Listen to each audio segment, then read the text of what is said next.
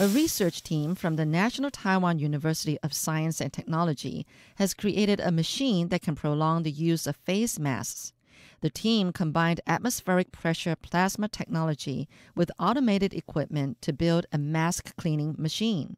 The machine prolongs how long a mask can be used by sanitizing it for 10 seconds. The team's leader, Professor Joseph Guo, said each Taiwan resident is currently limited to receiving 2 masks per week. That means each mask is reused for about 3 days. He said the machine can reduce bad odors and even warm and refresh each mask.